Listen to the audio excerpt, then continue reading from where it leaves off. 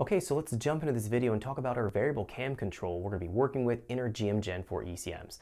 So whether we have an L92 engine or an L99 engine, we're going to find we have the variable cam feature that GM has built into the motor. And they're used to gain fuel economy and to gain some more additional power on the top end. What's unique about the variable cam control is that at normal rest position, it's going to be at full advanced. And then as we go up in higher RPM, we're going to be retarding the cam. So it's going to be a little bit different than other variable cam control you might be used to working with. I'm going to be covering all of the details you need to know in order to properly program the fuel and spark timing as well as our variable cam timing table in these applications. Without further wait, let's jump in so we can check this out. Okay, so let's get started here. We're going to be taking a look at our variable cam control in our GM Gen 4 ECMs. So let's jump in here to our engine tab. We'll go move across here from general into airflow, and then we're going to go from our sub tabs here under general and then move across here into the variable cam tab. Now this is going to be where we do our programming and setup and control with our variable cam control feature. This is relatively straightforward to work with, but we need to understand how it's going to actually work and interface in our tables.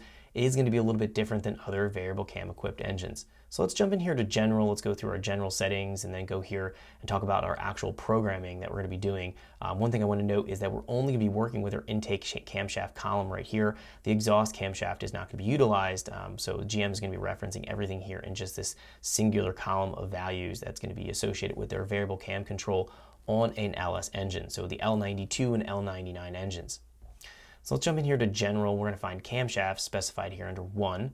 We'll also find we can set it to none, 2, or 4. In this case, we only have 1 cam on an LS engine, so we'll set it to 1. Now our idle values in an idle enable, we can see these are set to disabled. We can see the idle desired angle right here. This is going to be specifying what we want our variable cam to target at idle. Now we have to turn both these features on here to enable if we want to have it targeting something at idle position. I don't normally use this. There's going to be really no reason that you would. So make sure that you set these to disabled and that you have this set at 0. Now the use oil pressure, we can see it set to enabled. We want to keep this enabled. It is oil pressure based system. So it's going to utilize the oil pressure to rotate the cam movement.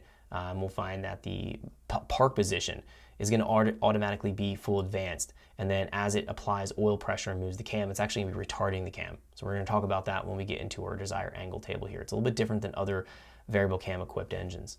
Now we find here next a low baro threshold, medium baro threshold, high baro threshold. So we can see here 94 kPa and higher in baro pressure. We'll find that it's going to be on the high table. So if you're at sea level, you're going to be at approximately 100 kPa. As we go up in elevation, our baro pressure will start to drop.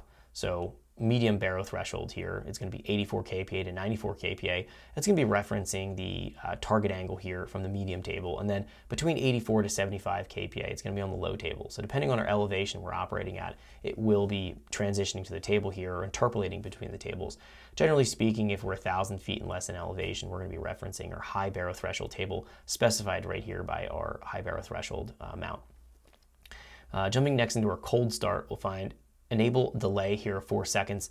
This isn't. Thanks for checking out our teaser clip. If you want to see the rest of this video and more than 500 hours of current EFI training we have to offer, make sure you click right here. If you want to go and check out more teaser clips from this training course, click here. And you don't want to miss any of the videos we're going to be releasing on this channel, so make sure you subscribe and click here. Thanks for watching, and I'll see you guys later.